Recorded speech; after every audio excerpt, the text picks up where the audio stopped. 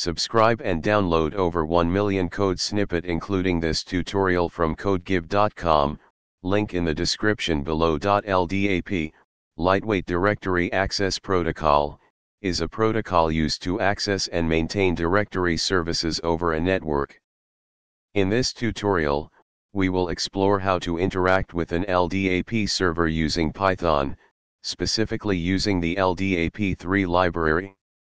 This library simplifies LDAP operations and provides an easy-to-use interface for working with LDAP directories.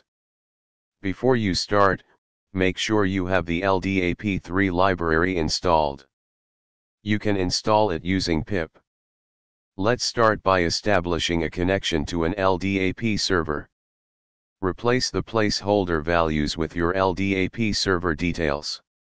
Make sure to replace your LDAP server, cn equals admin dc equals example dc equals com, and your password with your actual LDAP server details. Now, let's perform a simple search to retrieve entries from the LDAP directory. Adjust the base_dn, search_filter, and attributes based on your LDAP directory structure and requirements. Let's add a new entry to the LDAP directory.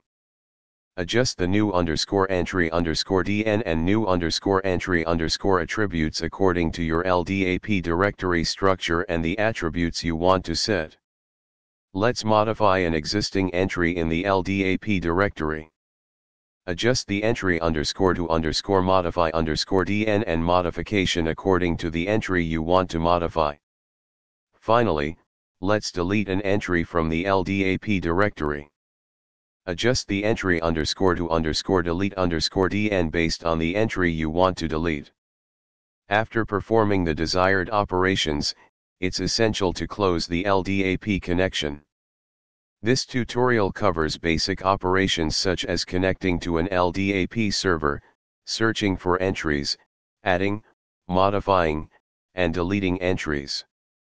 Customize the code according to your LDAP directory structure and specific use case. ChatGPT.